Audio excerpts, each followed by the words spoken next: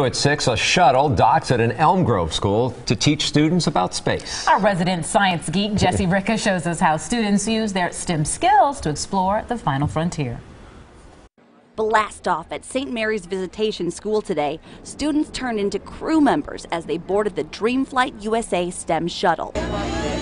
It's a retrofitted bus full of hands-on activities showing them how NASA applies what they learn in the classroom to space travel. It's not just all about astronauts, but there's science and technology and engineering and math and everything. Students learn about stars, tracking constellations, even how astronauts prepare meals in space. Probably the one they enjoy the most is the robotic arm, where they have to retrieve the satellite, bring it back to the cargo bay to bring it to Earth. Turn that knob to the right. The response we get from a lot of the students is, gosh, I never cared for science, but I like it like this. Excitement not only shared by the students. It's important to me because I'm a huge space geek. So I love space, I love it. I try to work it into anything I'm teaching.